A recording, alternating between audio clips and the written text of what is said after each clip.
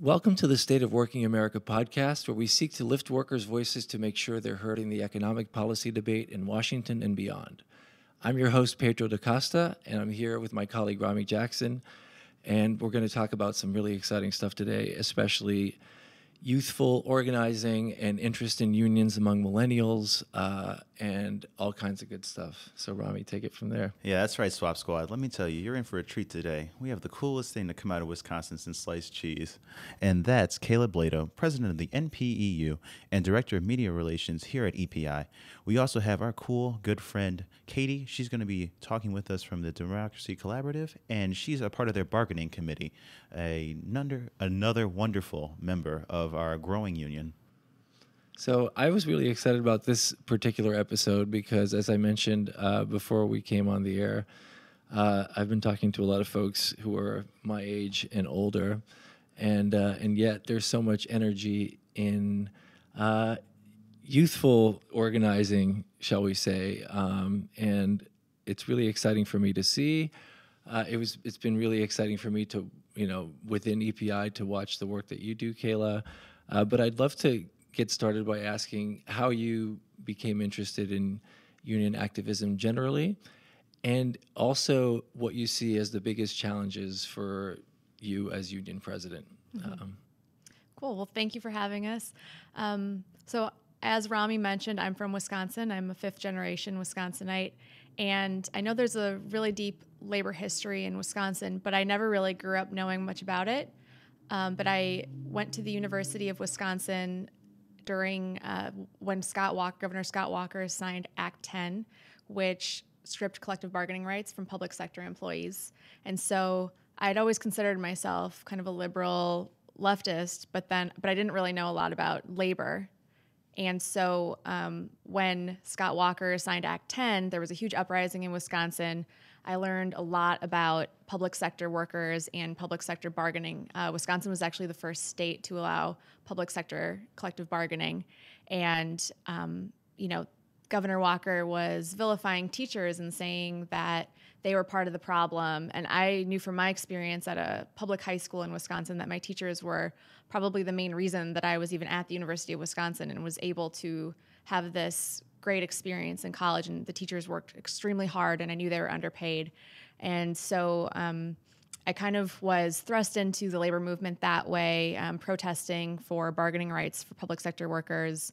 And then after college, I started working for Workers Independent News, which was a national labor radio program where I produced radio there.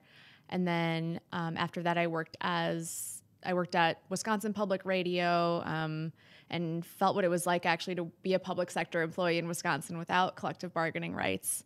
And then after that, I worked in labor for a year as doing communications, and then started at EPI about 4 years ago, and have been a union member of the Nonprofit Professional Employees Union since then.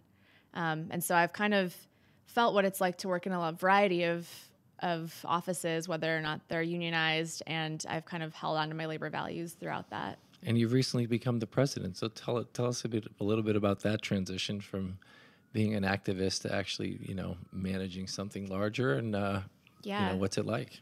Well, so I was bargaining unit president at EPI for about a year, and then since April, I've been the president of the whole local, which I think currently we have 16 different units.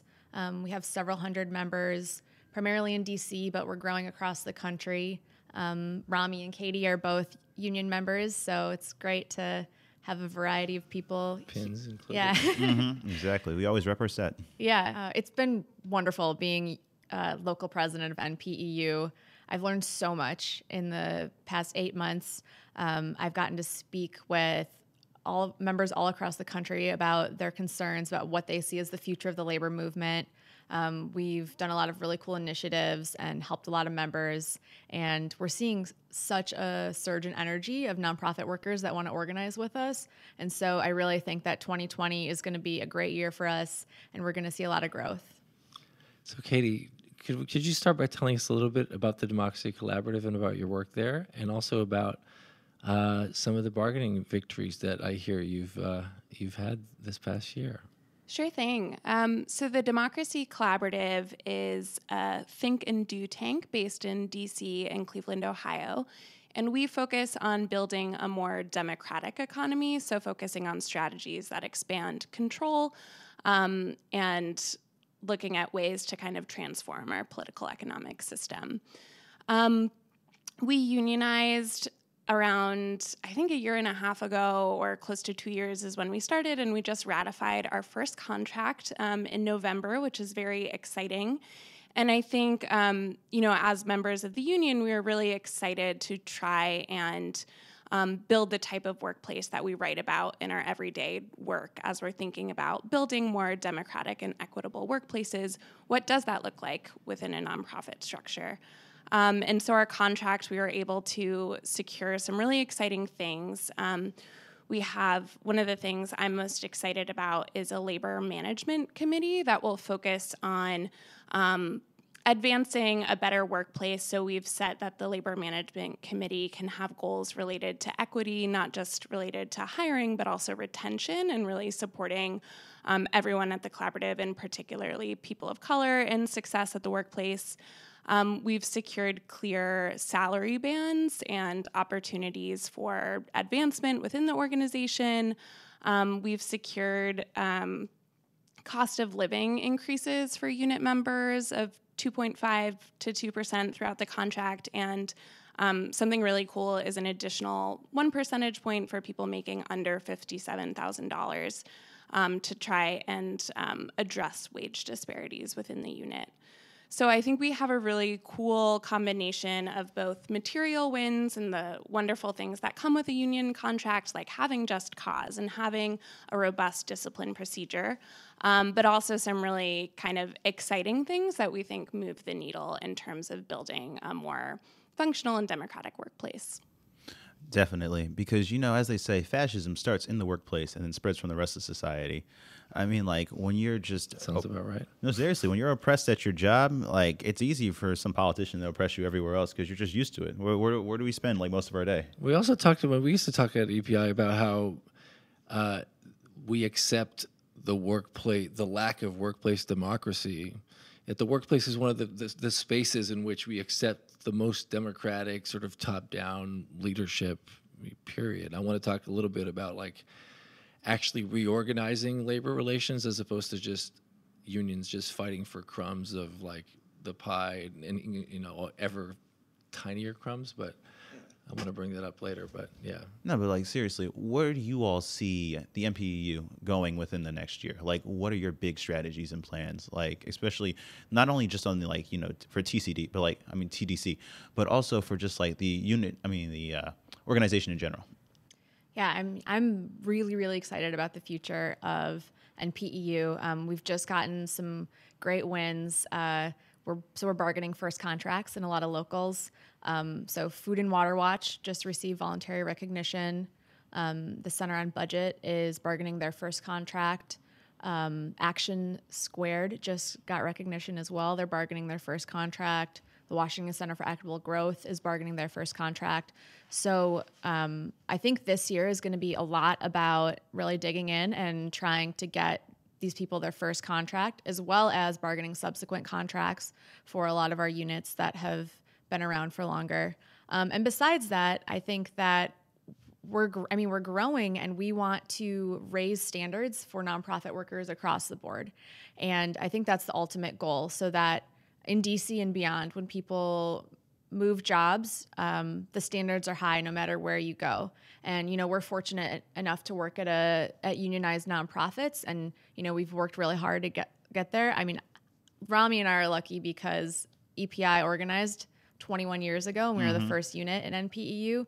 But that's a rarity among like so-called liberal think tanks and institutions, right? Yeah, so we've gotten a few more think tanks. CAP joined a few years ago. But people have worked really hard because they care about these organizations and they want to invest in them and improve them. And so I think that this year we're going to see a lot of that, a lot of people coming up with really innovative ways to do that at their own organizations.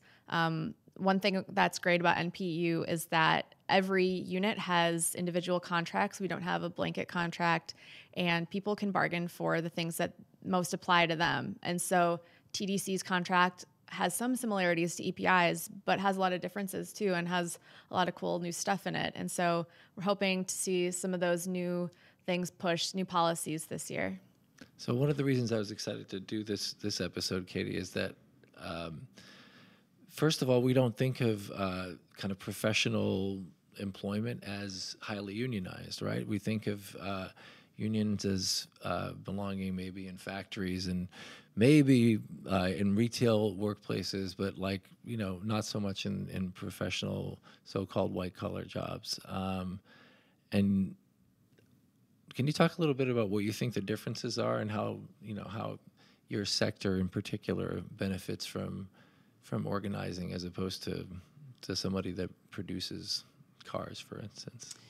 Yeah, I think that kind of narrative is something that poses a challenge while organizing, the kind of I support unions, but are nonprofit workers really in need of unions? Or, kind of a nonprofit exceptionalism when you're at a mission-based organization, you should want to do this, and there's kind of value ascribed to that. But I think that can be a really dangerous mindset because it can really erase a lot of experiences people have in the workplace where they are facing barriers. And I think for people who might need to have second jobs in order to be able to afford living in DC, people who have childcare, people dealing with medical expenses, the kind of narrative that nonprofit workers are a different type of worker and we don't need unions, really plays into, if you look at a lot of the leadership at nonprofits or the staff demographics, it's not often reflective of the communities that they're hoping to work with. And I think if we're being serious about shifting organizations, we need to think about how we can create workplace policies that actually support people. And I think also just thinking about unions as a liability, we don't need that. And sometimes that's paired with there's too much red tape or there'll be too much conflict. I think the truth is unions bring so much to organizations, the process of sitting down with my coworkers and on a giant Google Doc screen projected in someone's apartment being what do we want in our first contract? It was really cool and kind of the most engaged I've felt in the workplace in a long time. And I think makes maybe all even of us civically, period, right? I mean, sometimes union engagement is actually the place where you become most engaged. Going back to the issue of democracy and the democratization of the workplace, that can be also a vehicle for just operating democratically in society generally and feeling like you have some kind of a say and if we all get together, it works kind of thing. For sure. And I think, sometimes that's really unglamorous. It's debating itty gritty nuances of contract language. But sometimes it can be really important. And I think it's brought all of us closer together and also kind of put forward just a real sense of solidarity. It sounds cheesy, but it's a really powerful feeling to build something like that with your coworkers. No, absolutely. So a little bit of my background as a reporter, I joined the workplace basically as a news assistant at Reuters in 2001, and strongly unionized workplace, closed shop in the sense that as soon as you join, you're in the guild. And I was just oh, this is kind of quaint. I'm in a union. I'm 24. This is Quaint. Yeah, it was just kind of all these white collar people hanging out. All right. And then I found all these benefits that I didn't expect. And they were especially in journalism, because in journalism, the ability to talk back to your bosses, the ability to have strong responses is crucial. And having that is just, and the other thing is having a lack of internal competition and having cooperation in order to work on stories together and break news together creates a totally different environment than if you work in a place where you're being graded versus your colleague, which creates this weird environment. So I was totally convinced of the white collar union thing from early on. So. No, agreed. It's really fascinating because I used to work and development at other organizations, and the topic of just unionization never came up for the reasons that you said. It's like, oh, well, we're all part of this mission, and we're all a family. You know, like, we're all a family as long as they get to be the parents. You know what I mean? So, like, it's kind of that dynamic going on. Yeah, this whole that's a very duplicitous nonprofit thing that I've come to discover about, like, oh yeah, just do it for the love. Like, no, actually, the first thing that I learned as a union organizer and rep was that, like, you're actually getting a pay cut for every free minute that you give your employer, and that's how you think about your paycheck. And so, you know, you should value your time if you want them to value it. I do want to just point out, though, that I think it's really great that there's just 3 young people, and Pedro, I mean, like, he's also young at this table. Youngish. No, it's just like, because unions are becoming more popular amongst, like, millennials and also just Gen Z in, like, general. And if, like, we're going to want to make this, like, structural change that we need to make, you know, it's going to have to go into these places and spaces where people don't see themselves as being part of a union or need a union. So I just think it's really cool that, like, people like you all are just fighting for this on, like, every level. And, like, y'all are, like, under 30. It's, like, so cool. And then, you know, it ranges the, you know, the gamut in the sense that you have Google workers organizing, you have Uber drivers, or you have a lot of non-union workers organizing too, which is kind of exciting. But I'd love to ask both of you what you find, like, what movements you find inspiration in, because there's so much cool work happening from education to, you know, all kinds of sectors that are suddenly vibrant. Yeah, it's the year of the protest. Yeah, well, I mean, I think that you've touched on so many great topics here that we talk about every day at NPU. But I would like to point out that millennials make up 35% of the workforce right now. And so we're the largest generation actually in the workforce. And so all these ideas that we talk about being on the fringe are now being brought into the mainstream because we're the ones in the workforce implementing them. And I think millennials have a really strong view of unions. And so bringing that in has caused there to be a lot more organizing. And the things that I'm excited about are, nonprofits, for one, obviously.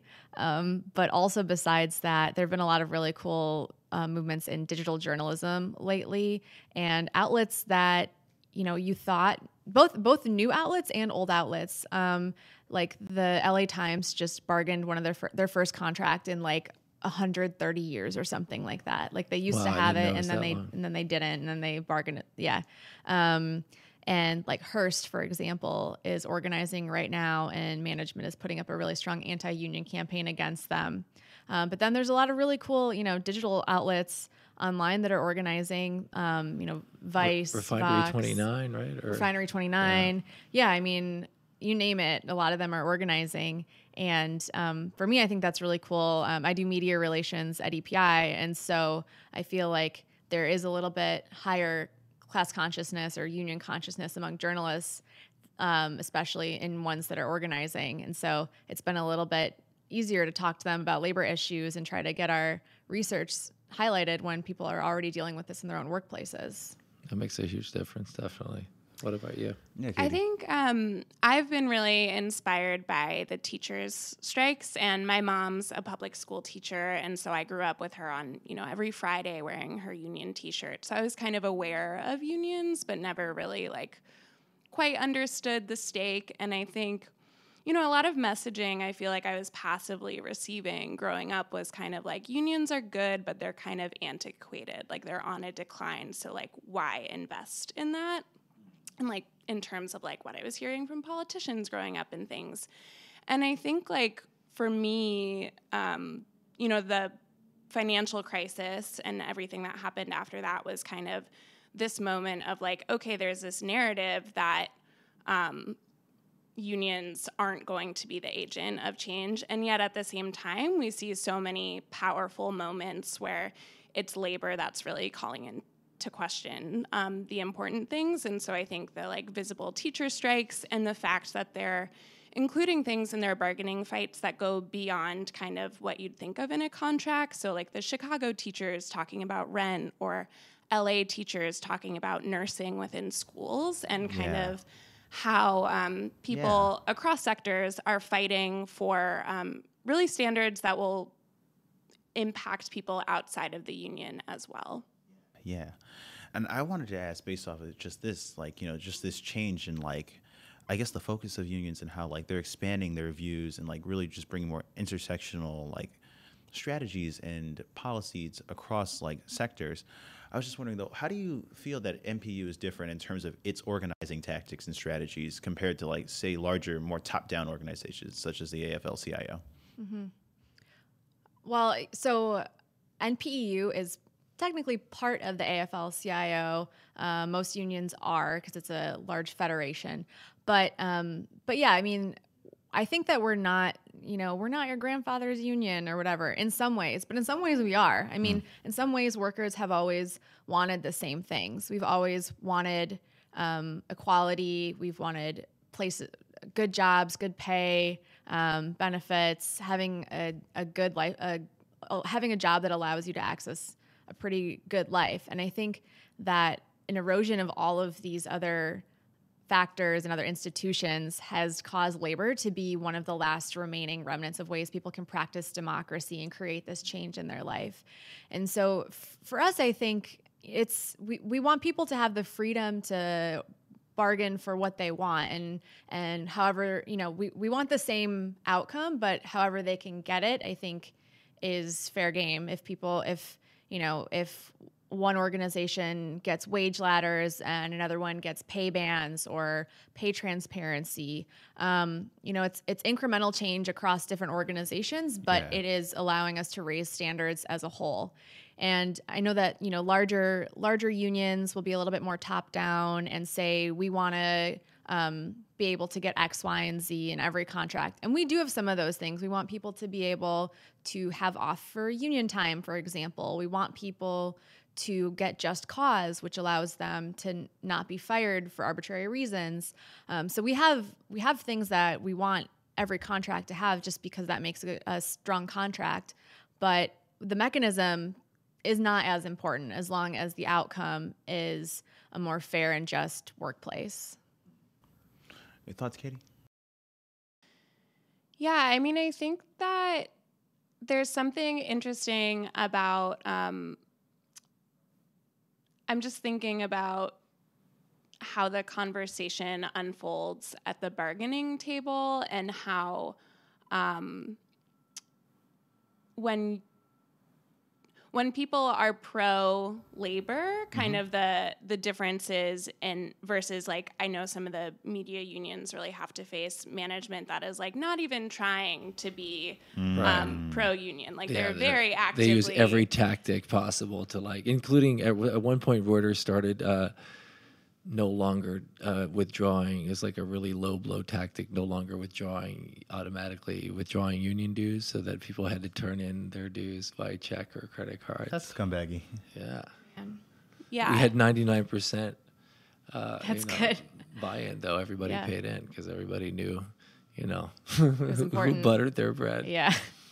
Yeah, so I think that, in some ways bargaining unfolds in a different manner, but there can be, like, really insidious things about just, like, again, this idea of unions as inherently adversarial and that being bad, I think is something that, like, I'd really love to see shift in mindsets, and for management to really, like, think of unions as assets for their organizations, because it's their workers. And so I think we face different challenges at the bargaining table, and the argumentation can be a lot different, but as Kayla mentioned, fighting for the same things. So I also grew up with the same, although a bit earlier, I also grew up with the same notion of unions as being antiquated and a thing of the past. And I think that's in part because of just numerically, they have been crushed in the U.S., and membership is down from like 30-something% to, 11% we were talking about?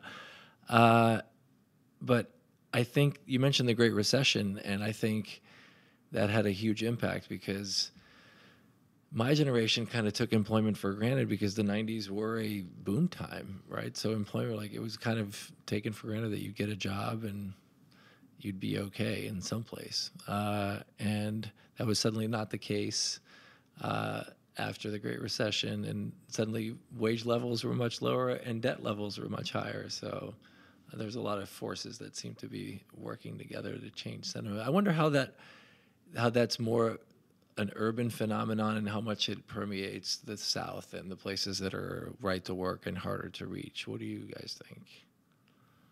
How Like, are millennials, are we thinking about just the millennials that we know? Are we, or is it a phenomenon that's kind of nationwide? And do you see activism in areas that you might not expected? Yeah. The Southern Poverty Law Center just unionized, and I think a unit from Texas just joined That's awesome. NPU. Mm-hmm. Yeah, we're working with people across the country. I would say the Southern Poverty Law Center one is interesting because they're an ostensibly pro-labor organization, but their management waged a really strong anti-union campaign. But they're based in the South, and they have a ton of workers who see unions as an advantage. The Southern states have been Black workers have been historically disadvantaged. They're disenfranchised. And so they've making it way harder for people to organize, especially in the South. But it's happening across the country. I mean, there's right to work states all across the country. And I think on a federal level, the Trump administration has made it way harder for workers to organize. But I think in spite of that, we're still seeing workers across the country rising up and deciding that they want a union and that this is the way to get it. I mean, we're working with groups all across the country. Every day, every week, we get dozens of inquiries about people who want to organize, and they realize that this is the way to do it. And so no matter what their lawmakers say, what their boss says, they want a union in their workplace. Can I ask you what's the first thing you tell them? Because it's funny, until I joined EPI, even though I was not a union member, I never actually thought about what it takes to form a union. I was in one in a couple of different employers, but unless you're in the formation of one, you don't generally think about it. So what is the advice that you give people starting fresh, and what are the basics of joining and creating a union? Well, I mean, first of all, it's not an overnight fix. I mean, people will reach out when they have workplace drama that happens everywhere and they want to form a union, which is great, but it's not going to be an overnight fix. I mean, Katie mentioned that it took them about 1.5 years of organizing and bargaining in order to get their first contract, which is now going into effect. And so during that period, I mean, anything can happen. A lot of workers can leave. You can get a new boss, a new executive director. Laws can change. So you have to be willing to put the time and effort into it. And then, after that, you have to kind of assess what the interest is among their colleagues. So usually it's not just one person. If one person has decided to reach out, there's probably systemic issues that are happening. And so we'll talk to the unit about what they hope to address through a union. We'll have those discussions about what the likelihood is of getting voluntarily recognized by management versus having to go to the National Labor Relations Board for an election. And then we'll kind of walk them through the process of what forming a union is. And Katie has actually just done this, so maybe she could talk a little bit about the specifics of what they did at the Democracy Collaborative to form a union. Yes, please. Yeah, I mean, it followed the trajectory that Kayla just talked about. So it started with colleagues kind of talking about what we wanted to see shift in the workplace. We explored a couple different unions within DC, and I think the most powerful thing was reading other units' contracts and just understanding, what is possible with a contract, and reading things and getting really excited. And so once you kind of are in conversation with your colleagues about, hey, I think we should do this, then it becomes a little bit of a numbers game of figuring out when you have a majority of the people that you think should be part of the unit on board. And a lot of that is just deep listening with your friends and coworkers and really trying to figure out what a union could do to help them succeed in the workplace. And then, as Kayla mentioned, there's kind of two paths. When you go to management, they can either opt to voluntarily recognize the union or you go to a vote. We went the path of voluntary recognition, and then it was just a matter of figuring out which positions are included in the unit, which actually ends up being a little bit of a stickier question than you'd think, because labor laws are written for factory floors. And so kind of the mid-level management and project managers and some of the specific roles that we occupy at nonprofits aren't reflected in labor law. And so it can be a bit of a conversation with management around what makes sense. And so that for us took actually a number of months before we bargained our contract, was actually just talking about who would be in the unit. But once we figured that out, we counted cards, had a majority, and then we started bargaining. That's really cool. And what's the threshold again of how many, what percentage of the unit you need to have to get recognized? You need to have a majority of cards, so you need to have over 50% of the cards from the unit. But to win an election, I think you can have a unit as small as 2 people. If you are at a small workplace and you and your coworker want to form a union, you can. I think to get a vote at the NLRB, you might have to have 3 people, but that means that you can have a union of any size. So you can have hundreds of workers like you had at Reuters, or you can have a few people and they all work the same to bargain for the things you want at your workplace. Can I ask a question to all 3 of you guys? Something I think about, and it's open-ended, and there are no easy answers, really.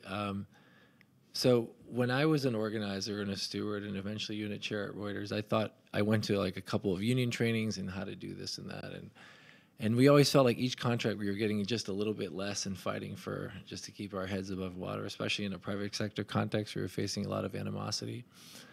And I thought about why we weren't doing more to sort of to have worker-run shops that are more democratic and where management and workers' incentives are aligned so that the relationship might be less adversarial. I don't know if you guys have any random thoughts on how to build a workplace like that, or even example. Do you know what he worked? I mean, I don't actually, because you hear about worker-run cooperatives. I heard that term and I Google it all the time, and I never really find a cool example of anything happening other than like random factories in Argentina that were like taken over. So that's actually where putting on my democracy collaborative hat, that's a lot of what we focus on, is the growth in worker ownership. And there is a really robust worker cooperative sector in the United States. Oh, really? Great.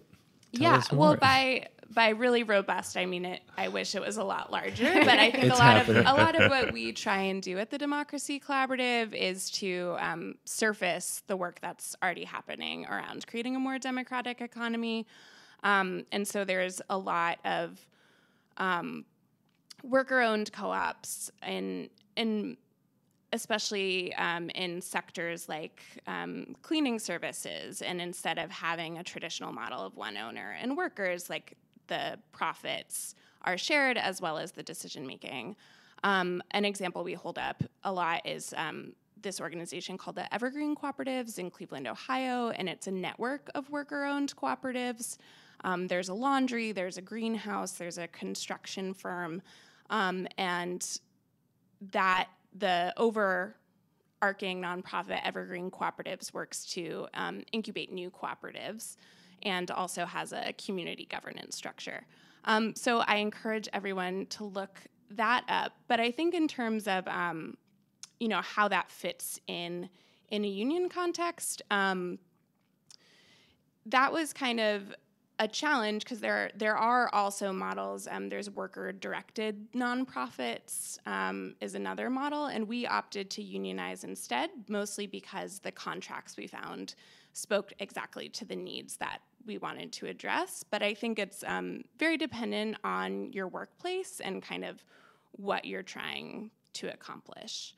But I think worker ownership is another critical area where we can democratize the economy, and unions are another. I would just Katie's probably the relative expert on this at the table, but I would also just add that through our contracts at NPEU, some nonprofit workers want to have more input on the board of their organization. It depends on the nonprofit, because sometimes the board doesn't really have a lot of influence, and sometimes the board is essentially running the nonprofit. But that has been an area in which workers really want to have a little bit more say. They want to have more diverse boards. They want to have boards that represent their ideologies a little bit more. And a lot of some of our contracts actually allow workers from the union to have a seat on the board as well. So that's one way in which they're democratizing the leadership a little bit more.